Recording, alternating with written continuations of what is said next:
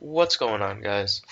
Today I'm going to teach you how to install the Tor Web Browser on your Ubuntu Linux operating system.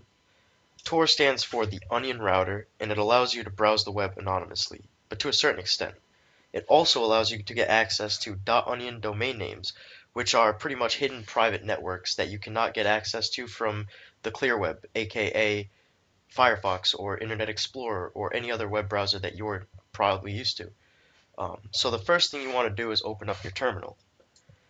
And the next thing you want to do is copy these three lines of code, or these three commands, into your terminal and execute them individually line by line. Enter your password. Over here, you can't see the password in the terminal, but it's there, so just make sure you get it right. Hit enter. And continue, press enter. So the first command right here, this just adds the repository. And then the prompt defaults, so enter the second command. And what this does is it updates your packages to the latest version, or make sure they're updated to the latest versions. As you can see, it's getting the package list, the repositories. And the third one installs it on your machine. So you're going to want to copy and paste that.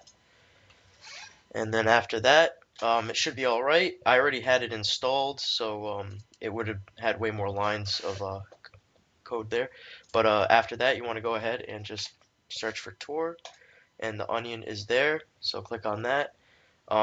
First time use, a screen's going to come up and it's going to ask you if you want to connect or configure your settings manually. If you're a new user to Tor, then I would suggest you just connect. Now, I'm going to plan on making another video about how to use Tor, how to browse more anonymously, such as disabling JavaScript and not enabling cookies and all that kind of stuff, and also how to access .onion websites, but only, not bad ones. But yeah, so subscribe and make sure you stay tuned, and there'll be more videos to come. So thank you for watching.